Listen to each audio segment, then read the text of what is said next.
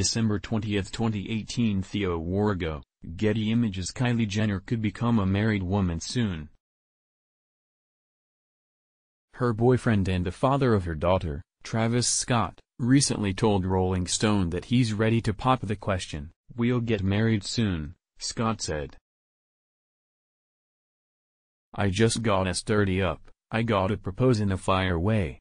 With this simple admission, Scott dispelled rumors that he and Jenner are already married. Jenner was famously very private about her pregnancy, refusing to confirm the news until after she had given birth.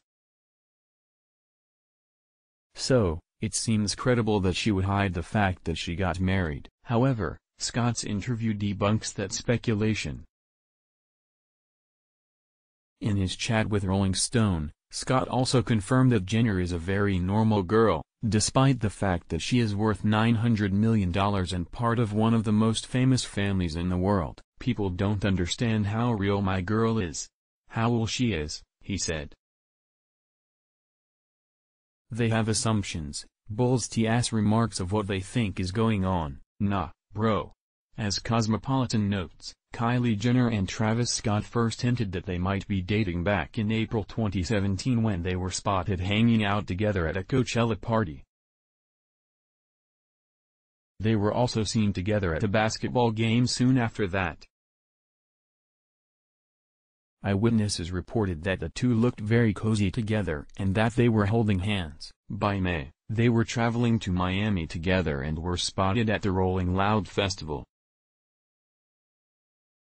By the end of the year, Scott popped up at the Kardashians' annual Christmas party and took some cute pictures in a photo booth. News of an upcoming proposal aside, this has been a great year for Travis Scott's career. His album, Astro World, went No. 1 on the Billboard 200. His song with Drake, Sicko Mode, also went number 1 on the Billboard 100. As the Inquisitor previously reported, it looks like Scott will also hit a career highlight in 2019. He will reportedly appear as a guest performer with Maroon 5 at the Super Bowl halftime show. According to Variety, that Maroon 5 and Travis Scott are connected through the Irving Azoff's Full Stop management. So, although they don't have any songs together, it's understandable that the rapper would get the call to be their guest at one of the biggest shows of the year.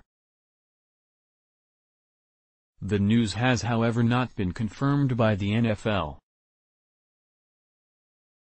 As The Independent reports, several performers have reportedly declined to appear at next year's Super Bowl because of Colin Kaepernick's dispute with the NFL. There's speculation that rapper Cardi B and Andre 300 have turned down the invitation.